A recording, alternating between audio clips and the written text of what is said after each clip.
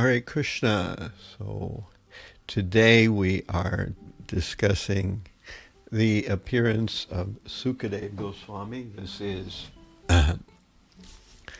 chapter 19 of Srimad Bhagavatam, the very last chapter of the first canto. This chapter describes how Pariksit has agreed to give up his kingdom, and he is going to fast, and all the sages from various parts of the universe have come to attend to the holy and very amazing event of Pariksit leaving his body. So they're all carefully getting ready to hear, and some of them are getting ready to speak. And as we're going to discover, that these various sages have somewhat of a disagreement among themselves on what is the proper way to respond to Parikit's questions and his situation. And then, lo and behold, Shukadeva Gosvami enters the picture. And when he enters a picture, everyone defers to him, and he is given the seat, the supreme seat of the assembly. And then it is Shukadeva Goswami who will be responding to Pariksit Maharaj's questions. And everybody agrees. You know, we're going to hear about how his body was perfectly formed, and the sages who understood physiognomy, they could recognize that they should stand aside and let Shukadeva Goswami speak, and that they do. He begins to answer the questions of Pariksit. And we hear that Shukadeva Goswami, when he arrives, he is naked, and he is being followed by some women and children who think of him as being someone who is retarded or not fully mentally present. And then when they see the reaction of all these illustrious sages from all over the universe and offering obeisances to Shukadeva Goswami, they immediately realized that they were mistaken, that Shukadeva Goswami is a very, very illustrious person, and they desist in following him, and then he's given the seat of honor in the sages there, clustered around where Maharaj Pariksit is getting ready to leave his body. As we discussed last week, oftentimes this is described as being on the Ganges, but actually in one of the purports we're hearing that Prabhupada's putting forward the idea that actually it was in the Jamuna. And of course, Jamuna, I think, and the Ganges, Jamuna is one of the tributaries or something like that. So in one sense, it could be both. Okay, so here is our verse for today. Let me get set up here.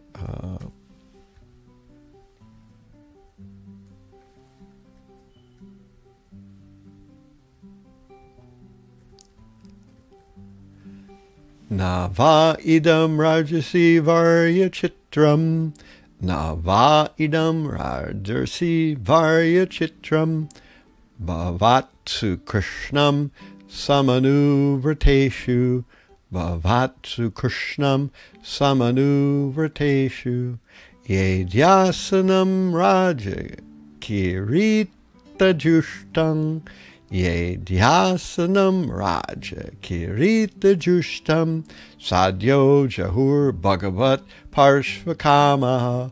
Sadhyo jahur bhagavat parshvakamaha. Navar idam rajasi varya chitrang. bhavatsu krishnam samanuvarteshu yedyasanam rajakirita jushtang sadyo jahur bhagavat parshvakamaha. Na, neither. Va, like this. Idam, this. Rajarshi, saintly king. Varya, the chief. Chitram, astonishing. Bhavatsu, unto all of you. Krishnam, Lord Krishna. Samanu Varteshu, unto those who are strictly in the line of. Ye, who? Adhyasanam, seated on the throne. Rajakirita, helmets of kings. Jushtam, decorated. Sadyaha, immediately. Jahu, gave up. Bhagavat, the personality of Godhead. Parshvakamaha, desiring to achieve association. So the translation reads as follows. The sages said, O chief of all the saintly kings of the Pandu dynasty, who are strictly in the line of Lord Sri Krishna, it is not at all astonishing that you gave up your throne, which is decorated with the helmets of many kings, to achieve eternal association with the personality of Godhead. I'll read that again. The sages said, O chief of all the saintly kings of Pandu dynasty, who are strictly in the line of Lord Sri Krishna, it is not at all astonishing that you gave up your throne, which is decorated with the helmets of many kings, to achieve eternal association with the personality of Godhead. Purport. Foolish politicians who hold political administrative posts think that the temporary posts they occupy are the highest material gain of life, and therefore they stick to those posts even up to the last moment of life, without knowing that achievement of liberation as one of the associates of the Lord in his eternal abode is the highest gain of life. The human life is meant for achieving this end. The Lord has assured us in Bhagavad Gita many times that going back to Godhead, his eternal abode, is the highest achievement. Maharaj Prahlad, while praying to Lord Nrsimha, said, O my Lord, I am very much afraid of the materialistic way of life, and I am not the least afraid of your present ghastly, ferocious feature as Nrsimhadev. This materialistic way of life is something like a grinding stone, and we are being crushed by it. We have fallen into this horrible whirlpool of the tossing waves of life. And thus, my Lord, I pray at your lotus feet to call me back to your eternal abode as one of your servitors. This is just the summit liberation of this material way of life.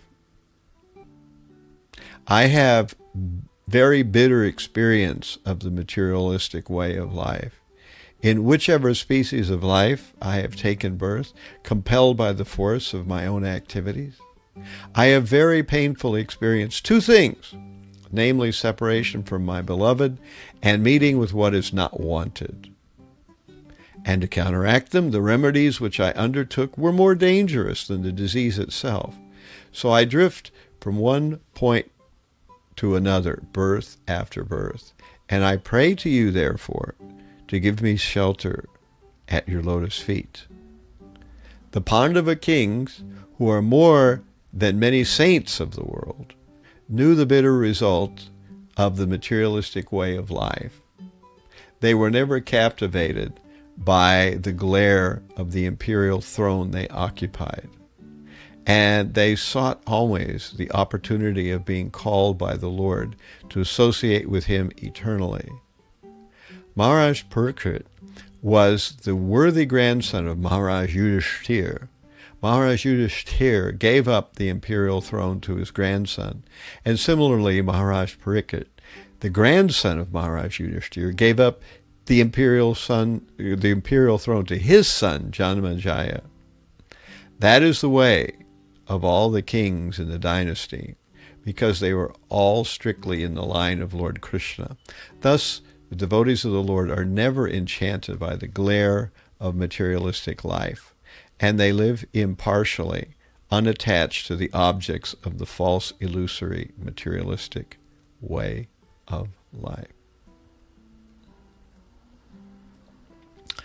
Nava idam rajashi varya chitram bhavatsu krishnam samanuvarteshu yedyasanam raja kirita jushtang sadyo jahur bhagavat parshvakamaha. The sages said, O chief of all the saintly kings of the Pandu dynasty who are strictly in line of Lord Sri Krishna, it is not at all astonishing that you give up your throne, which was decorated with the helmets of many kings, to achieve eternal association with the personality of Godhead.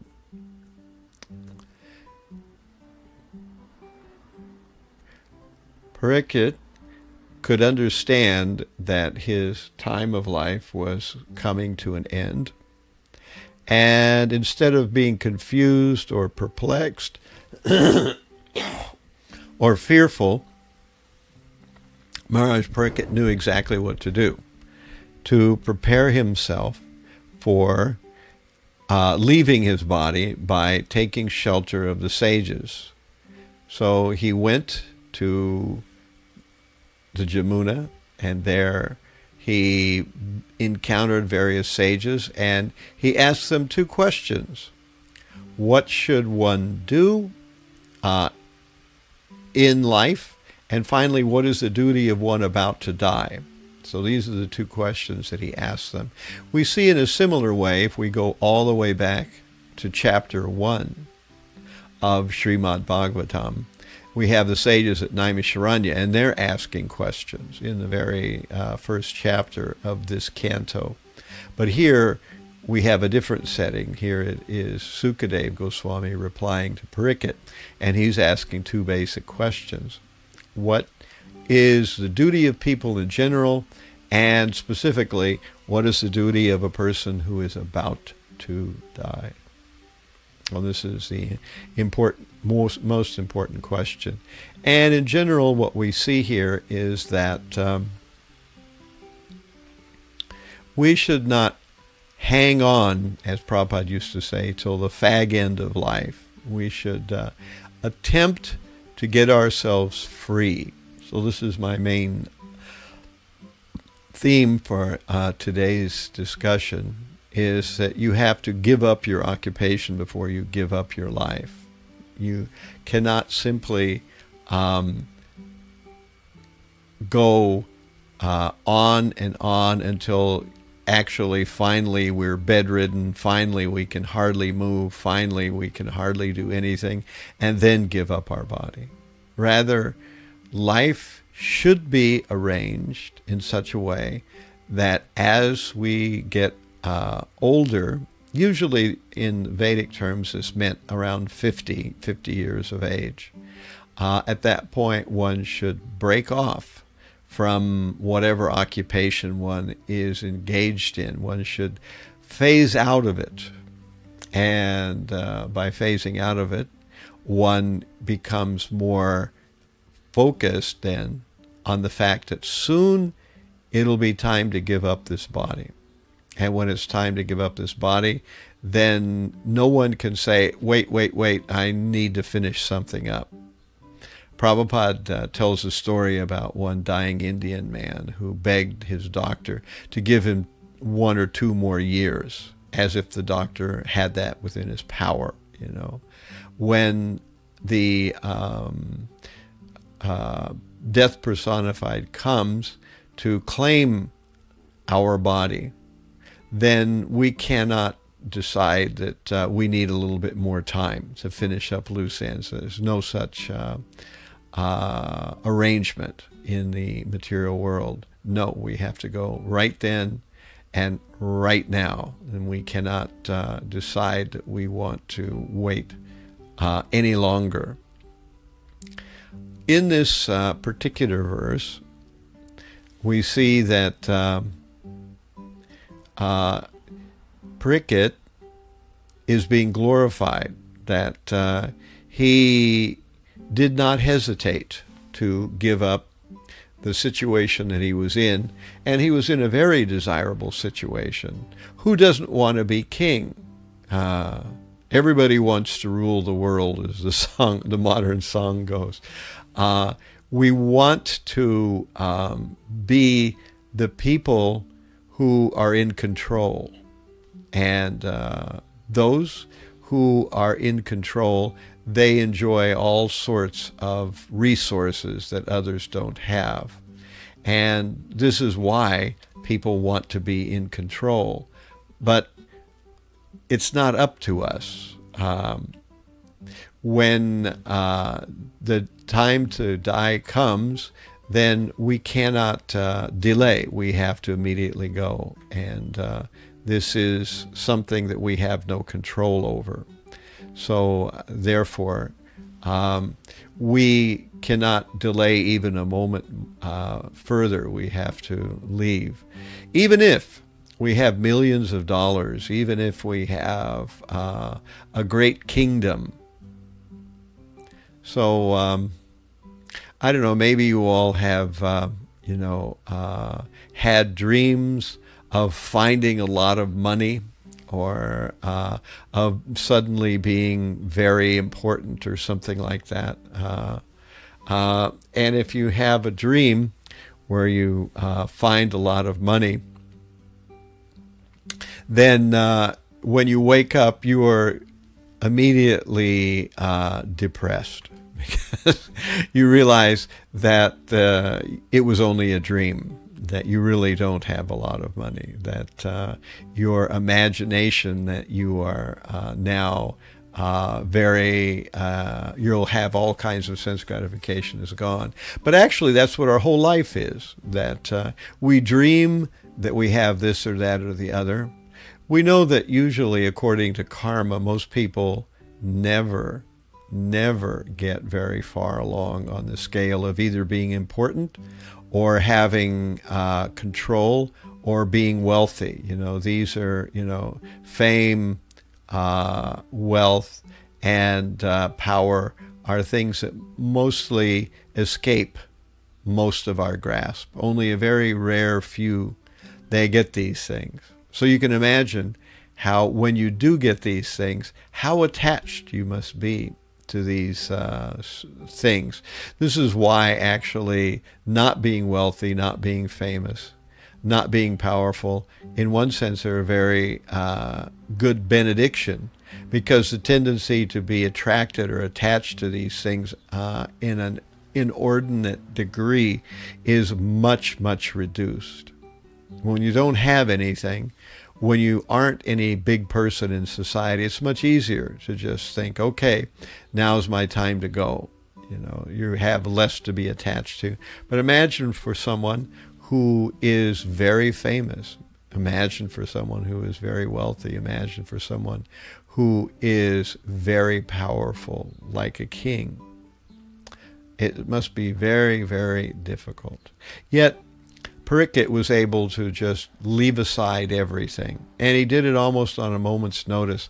We hear in the verses that he felt that he was attached to his family and his kingdom, so Krishna took it away. At least that's his own estimation of what was going on. So obviously he wasn't that attached, or he wouldn't have been able to do it. And he did it quite easily. So that shows that Krishna gave him special mercy, and he was a very exalted soul.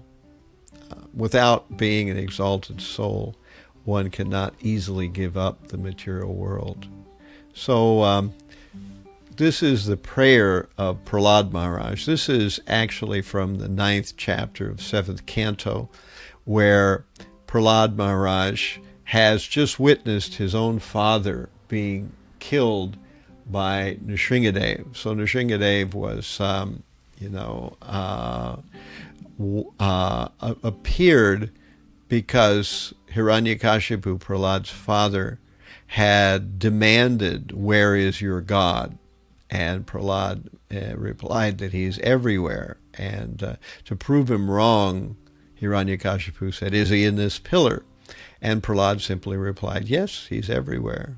And when Hiranyakashipu struck the pillar, Nrsingadev appeared from the pillar. And after a short battle with Hiranyakashipu, of course, Nrsingadev was victorious and killed Hiranyakashipu. Immediately following were Hiranyakashipu's soldiers and guards, and they all were also killed by Nrsingadev. And the demigods were all there, and they were so happy that this great demon Hiranyakashipu was now gone. However, Nrsingadev did not give up his intense and angry mood. He was so intense and so angry that all the demigods were afraid. Even Lakshmi Devi could not look at her husband in this form as Ugra Nrsinga, as very angry Nrsinga. So Lord Brahma, he asked Prahlad, this form of Sri Krishna in the form of Nrsingadev has come for you. So you please go and pacify him, otherwise we are too afraid. And so you can imagine all these great demigods with all their powers and all these very powerful people, and they decide that the right person to approach this immensely ferocious form of the Lord is this 5-year-old boy. You know, they're all terrified, but they put forward Prahlad. And Prahlad's not at all inhibited. He's not at all taken aback at having to approach Nrsingadev. So this excerpt here that Prabhupada, puts together is from various verses in the 7th canto, 9th chapter, from about 22 to 42. "O my Lord, I am very much afraid of this materialistic way of life. I am not in the least afraid of your present ghastly, ferocious feature as Nrsingadev. This materialistic way of life is something like a grinding stone, and we are being crushed by it. We have fallen into this horrible whirlpool of the tossing waves of life, and thus, my Lord, I pray at your lotus feet to call me back to your eternal abode as one of your servitors." This is the summit liberation of this materialistic way of life. I have very bitter experience of the materialistic way of life in whichever species of life I have taken birth. Compelled by the force of my own activities, I have very painfully experienced two things, namely separation from my beloved and meeting with that which is not wanted. And to counteract them, the remedies which I undertook were even more dangerous than the disease itself. So I drift from one point to another, birth after birth, and I pray to you, therefore, to give me shelter of your lotus feet. Oh, this is what Prahlad is saying to Nrsingadev. And this shows that Prahlad is not intimidated by Nrsingadev, but it focuses on what the real purpose of life is. This is our real purpose of life, that we have to prepare ourselves for death. Ante Narayana Smriti, at the end, one has to focus on the Supreme Lord. That is the purpose of life. If at the end of life we remember Krishna, our life is perfect. If at the end of life we don't remember Krishna, we have blown it. We have not perfected our lives. And this is the main topic that we are looking at here. It's very easy to just go day after day managing the various necessities that life always places before us one day after another.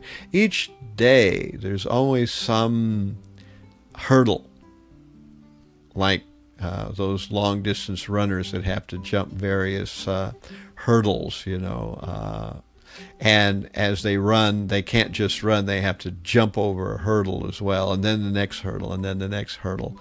And this is the way life is, that we have to keep running and we're jumping over these hurdles.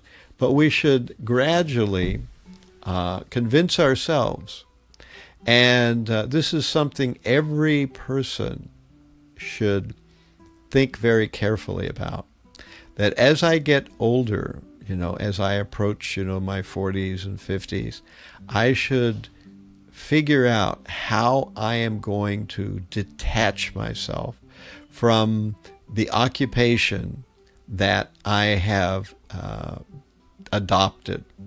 Everyone has to have an occupation in the material world. There's no possibility of escaping without some sort of occupation. However,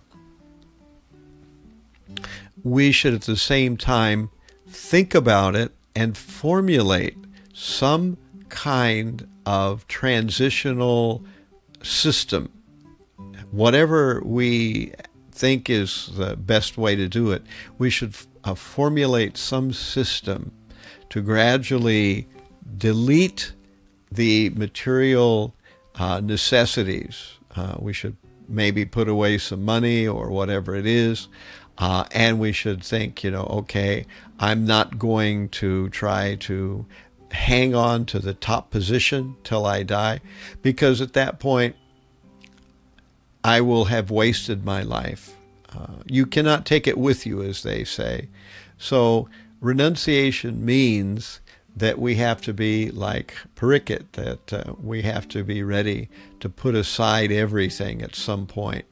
And rather than force material nature to point the gun at our head, we should understand it's coming and make some gradual system that more and more puts us in a setting where now we can, have enough money to live. And if we don't, we are convinced that we will get by on whatever we have.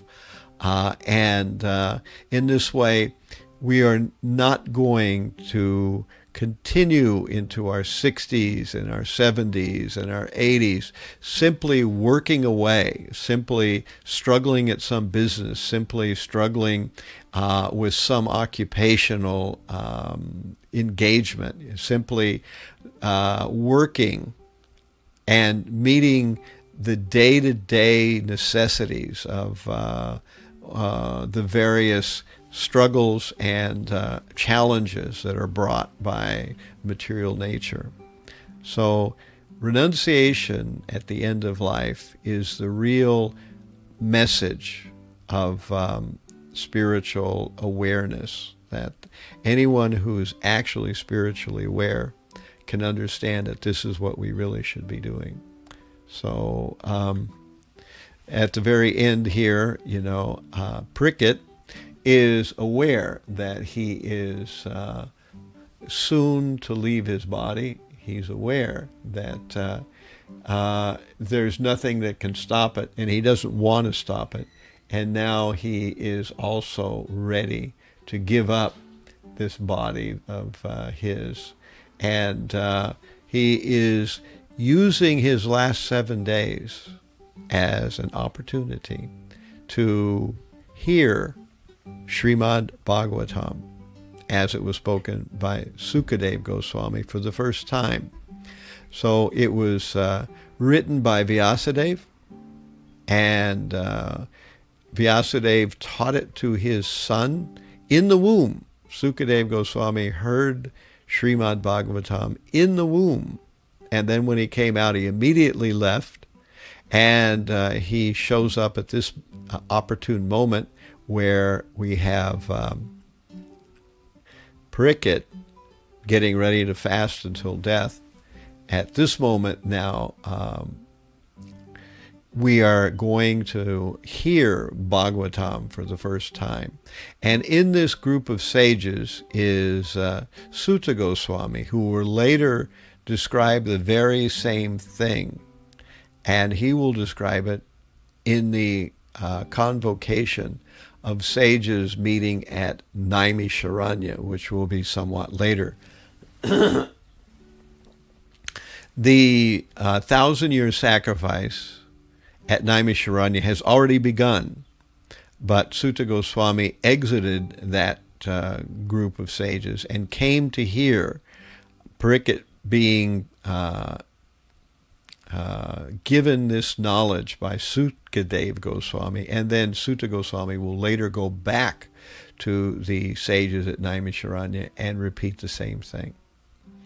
So I'm going to pause at this point and see if we have any questions or any realizations or anything from any of our devotees that are attending this Zoom conference. So over to you, 10-4. See what we have here from our audience. Hare Krishna Maharaj. With the current demands of modern society, or the society that we live in now, is it possible to commingle, or if you are like a grahastha, can you commingle a working lifestyle along with a devotional lifestyle? Yeah, you have to some extent. When you are involved in household life, you have so many responsibilities. So you have to provide for the sustenance of the family. But at the same time, you should have one eye on the door, that you will have to think about, how will I gradually work out of this? Because at some point, the kids are going to be gone. And at some point, you're going to start getting older, and at that point, you'll have health issues and things like that, which is what always happens as people get older. And before you get much older than 50 or 60 years old, at that point, there should be a transitional phase where you figure out, how will I live without having to daily go to a job, or daily go to a factory, or daily go to the business and figure out how I'm going to get my customers and what I will offer them in return for their money. This is how we have to think. So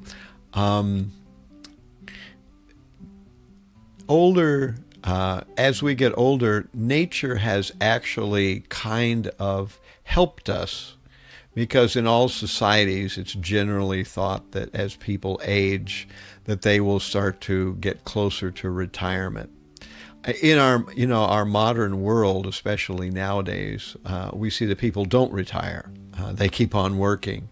Not what to speak of, as Prabhupada was putting forth here in this purport. Prabhupada was describing that these politicians, they feel like they're on top of the world. They're certainly not going to give up their... God.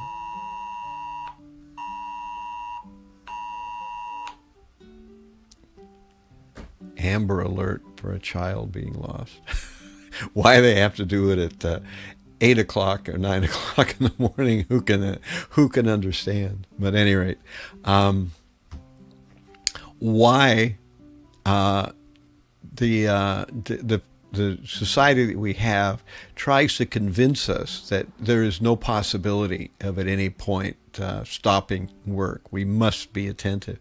But we should understand that this is a fraud, that we must find some way to figure out some type of transitional system where, we will be gradually more and more reducing our commitment to our occupation. And this will give time either to leave the husband and wife leave and they travel to holy places. That's one option. And the other option is to engage in spiritual preaching activities, if we can engage in preaching activities. And this can, of course, happen gradually. You can, doesn't have to be one day, okay, that's it, now I'm gone.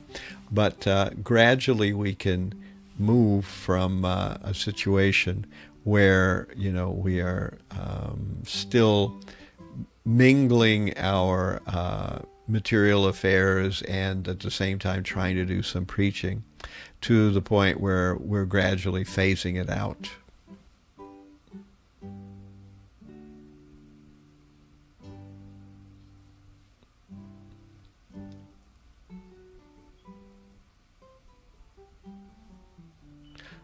Other questions or comments?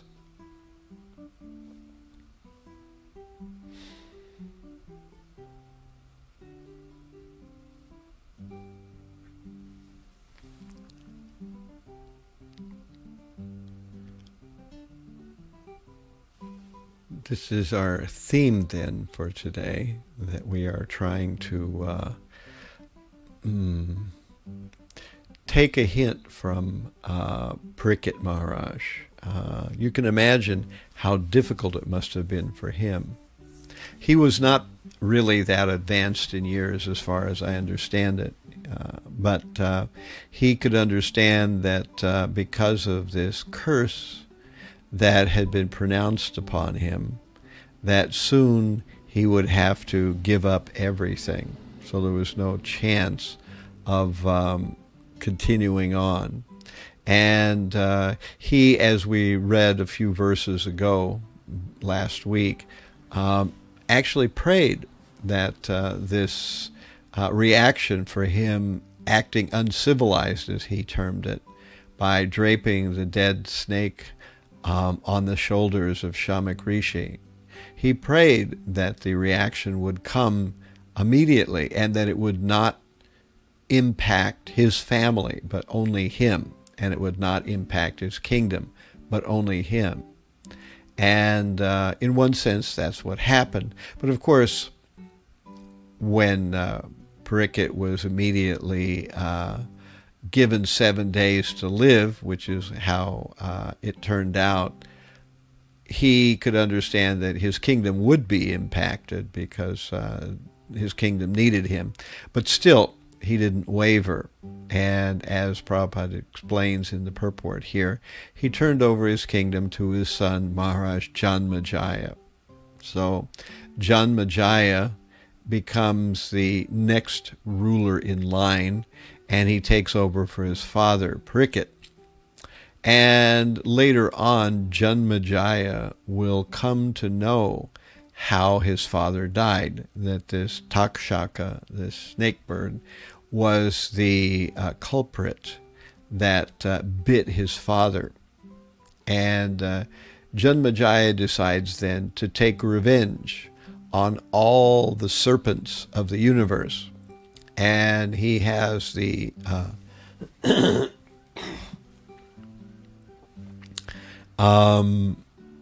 all the brahmanas create a fire sacrifice, but it's a very unusual fire sacrifice.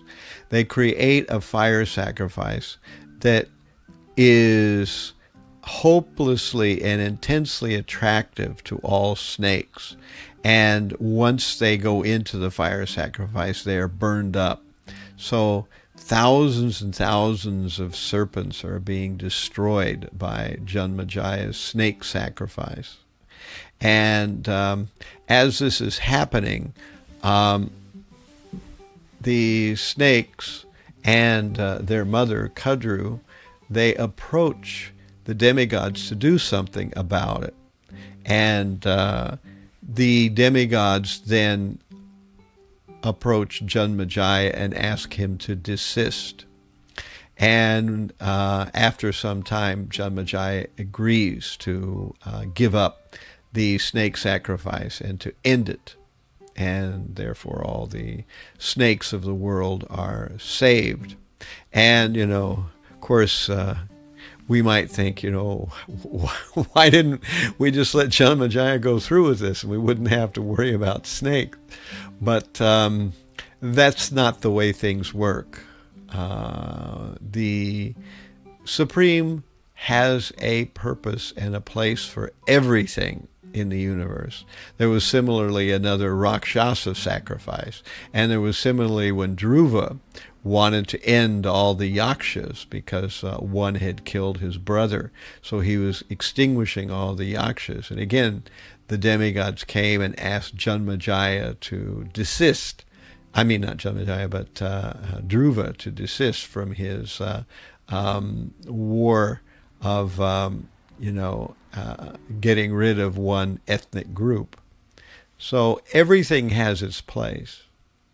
And even scorpions, even snakes. And therefore, the Supreme Lord is looking after everything. And the karmic system is designed so that each place on the karmic wheel has something that it offers. Otherwise, it wouldn't exist. A particular living being, a person, takes a particular body as a result of a particular karma. And therefore, we have all these 8,400,000 species of life. Each one is directly suited for a particular karma. So, depending on how the living entity abuses his human form of life is which non-human form of life that human being will be demoted to once he or she leaves the body. When we leave the body, we have to take some other form if we have not made use of the human body. Now, what does it mean to make use of the human body? It means that we have done something other than follow animal propensities. We know animals eat, sleep, mate, and defend. And if we look at our society, we see that most humans, if you take an inventory of what they did their whole life and you remove what time that they ate, you remove what time that they defended, you remove the time that they either were directly involved in sex life or the products of sex life providing for them, and you remove when they were defending their territory or establishing their dominance, you remove those things from their life, you see you have nothing left. You're left with zero. There was no time for self-realization. There was no time for religion because they were busy eating, sleeping, mating, and defending. And this is what animals do. And therefore, material nature says, all right, you are living the same way animals do, then now take an animal body. And the person who failed to use their human form of life now is given simply an animal body. And as an animal now, they have to burn off the karma that they accumulated as a human being. And eventually, after many, many lifetimes, the animal will again be promoted step by step, lifetime after lifetime, to a higher animal until that animal comes back to a human form. And as we know, the way that Kali Yuga is, things are so dark and so ignorant that most people are totally unaware of the great opportunity that they have as a result of being a human. They imagine that that's all they could be. They imagine it was their first time. They're not aware that being a human is a special thing and that you could have been an animal, you could have been a plant, you could have been even a microbe. But you're a human. And as a human, you have a possibility that all the other forms of life do not possess. And if you waste it, you will again be retrograded into an animal form once more. So the human form of life is something that is very important, very rare. And in our modern world, no one knows this, and no one knows what the purpose of human life is, unlike Maharaj Pariksit, who was well aware of the purpose of human life. So we've got 6 minutes left. Any other questions or realizations about the topics of this particular verse in Srimad Bhagavatam? Maharaj, our thoughts at the time of leaving this body, are our thoughts determined by our karma or the way we live our life? Our thoughts? Is that what you're asking? Our final thoughts at when we are leaving this body, like you think of Krishna or you think of the spiritual world or something of that nature. Yeah. That's why that verse is there, Ante Narayana Smriti, that we should train our thinking so we're always thinking of Krishna. And then naturally, when we are in a situation we're about to leave the body, we will naturally think of Krishna. Sometimes people have the false attitude, the faulty attitude that I will live how I want, and then when I get ready to die, at that point, I will beg Krishna to save me. But that generally won't happen, because the nature of the mind is that it is conditioned. We talk about the conditional mind. So the mind has a conditioning. And if that conditioning is materialistic all through life, then at the time of death, it will follow that same pattern. We will not be able to think of Krishna. We will only think about what we've been training our mind to think of all our lives. Now, if we're devotees and we have made an effort to try to focus our minds on Krishna, and maybe at the time of death we are disturbed by some, calamity, some accident or some catastrophe, then Krishna will help us at that point, because we've actually made an effort to try to think of Krishna. But whatever we think about, as we say, there's that verse in Bhagavad Gita, yam yam vapi smaran bhavam tyajante ante kalevaram, that whatever a person thinks about at the time of leaving the body, that state they'll attain. So that's another reason why we make an effort to train the mind to think about Krishna.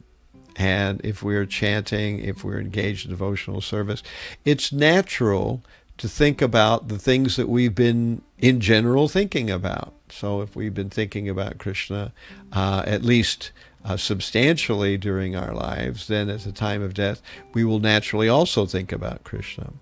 If, however, we've been thinking about material things, then at the time of death, not very likely that we'll think about Krishna. We'll likely think about something else, because we will be drawn to it. We will rather think about, what will my family do? I'm losing now my body. I will not be able to have this money that I worked so hard to possess. Just think what kind of a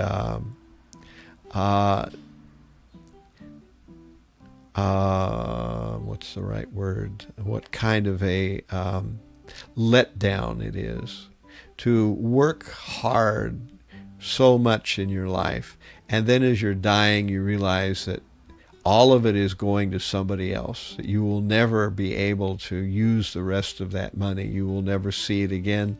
You are going, who knows where, but your money's not going with you.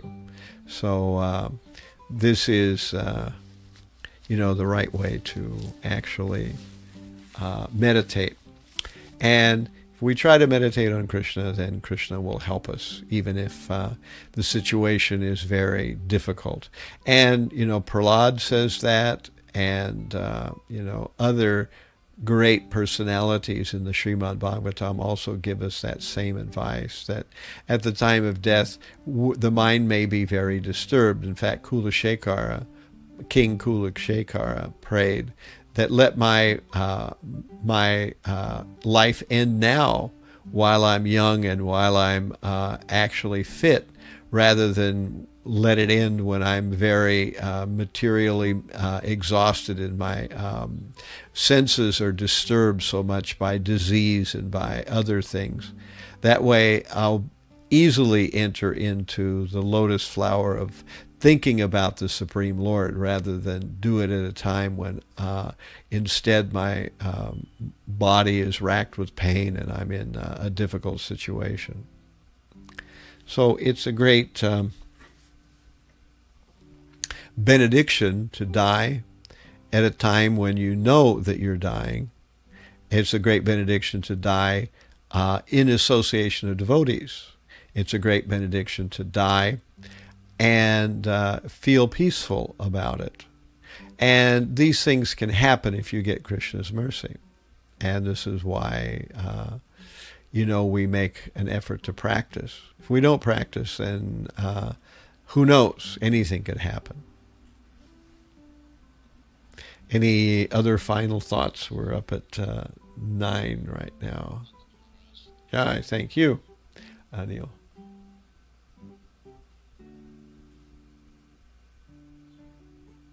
Hi, Krishna Maharaj. I have a question. Yeah.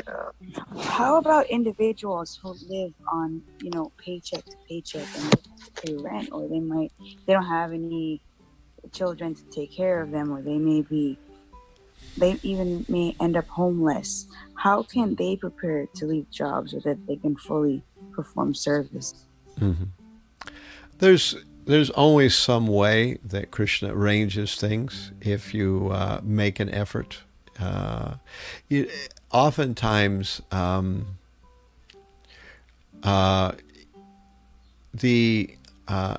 requires us, I guess the right way to describe it is it requires us to adjust our mentality, that either now we have to become even more frugal so we can put something away, or else in the future we have to think that at that point we have to be willing to do with much less than we're doing with now.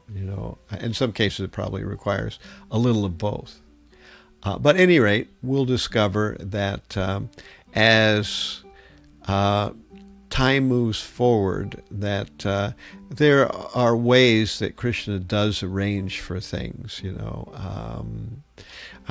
and hopefully, as our movement goes forward, there will also be some help from the movement itself. Right now, that's not really set up very much. We're discussing this right now in our Sabha conference, devotee care. And we just heard a presentation from Gauranga in the Chopati temple. There they have a thing called devotee care, which they are chalking out various guidelines for how various temples can provide in the future for devotees, especially those who have served in the temple, how they can provide mostly medical assistance. But I think it also goes a little bit more than that. So it's in place to some extent in India, but in the rest of the world, not so much. So they're chalking out various kinds of guidelines. Still, we shouldn't count on that until it actually manifests. But there's some idea like that. The various necessities of the Society of Devotees will take some time to fully manifest and flesh out. There's many things as a movement that we should have, but we don't have yet, because the channels, the cooperation, the commitment of various devotees has not yet come together to make it possible to make certain things available. So in India, of course, a lot of these things have been traditionally handled in one way or another. Maybe not gorgeously, in India generally, if you are, have nothing as a subsistence, you can go to a temple and at least eat there, and in some places like India where the climate isn't so bad, you don't have to have an elaborate place to stay. But that means that we have to downsize our ability or our thinking so that we could cope with that. And so again, usually it's probably a little bit of both. We have to, downsize what we expect, and as you get older, it becomes a little easier to do that. And at the same time, we have to, at the present moment, try to figure out what it would take to put something aside. And, Krishna can reveal, and I think these kind of things will be talked about in the circle of devotees as the movement matures, and some practical guidelines will be more and more available to devotees who are groping with how to deal with this issue appropriately. Thank you, Maharaj. That also goes to the point that you're saying we have to start detaching. The things that we thought were important don't become so important anymore. Yeah. We have to gradually practice detachment. You have to fake it, and then eventually you actually come to the point where you do genuinely feel more and more detached from what's going on, and you're able to deal with whatever comes your way much more easily. All right. So I thank all of you for joining us here at the Radha Govinda Wednesday morning Bhagavatam class on Zoom. And so I will be giving a class on Friday in our Long Island, group, Nityananda or Nirmal has arranged something, and we're going to do a Zoom conference then. I've already sent out the next week's various a schedule for when I'll be speaking. I will also be speaking Sunday at 4, our usual Russian class, and then at 6 I'll be giving the Sunday program at Radha Govinda. So I'll do 2 Zoom classes on Sunday, back to back, right after the Sunday Srimad Bhagavatam. Then I'm going to give the Zoom Sunday program class at 6 o'clock. And then on Monday, I will, of course, do the Journey of Self-Discovery. So thank you all very much, and,